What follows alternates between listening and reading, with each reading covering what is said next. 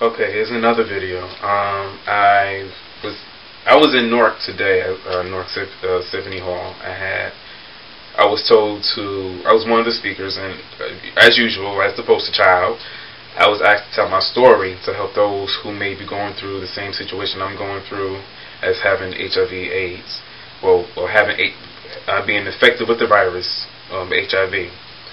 Tell my story to a whole bunch of a big crowd, with a lot of people, various ethnicity, and people just basically doing my work in prevention and sharing my story. And then I went to Rutgers in Newark, in the same place, just different location. I was there, and I wasn't too sure if I went to the wrong building or whatnot, but I was supposed to be speaking again, but it didn't happen tonight.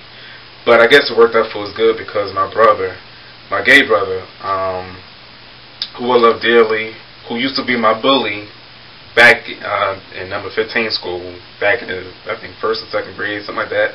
He always tell me not to tell people this story, but it's true. That's how I met him. He used to be my bully, but we've grown up so much and matured so much to where that we have this special bond. I don't even call him my gay brother, but I call him my brother. I look up to him, even though I'm older than him. I do look up to him because he has went through a lot within his short years of living. He's 22 himself, and when I say he went through a lot, he went through a lot. He's HIV positive himself. He shared his story with the audience at Rutgers, and he really inspired me to tell my story even the more, and tell it in the right way, in current events, and not go from one subject to another subject. But when I say he broke it down right, and I really applaud him, because he was never the type of person to share his life story. He was the quiet type. He kept a lot of stuff bottled in.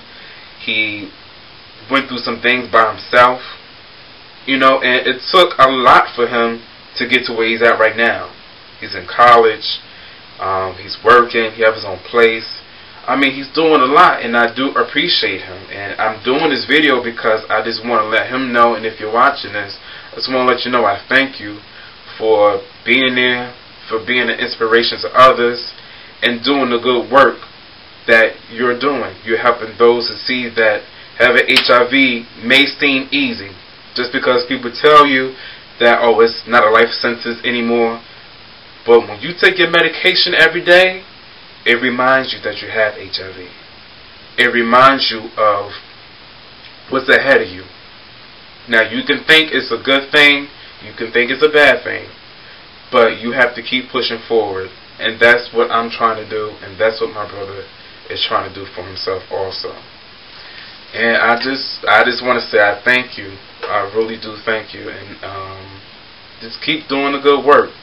You're doing a lot for yourself, and don't let anybody push you away from sharing your story, because you really change your lives each and every time you speak.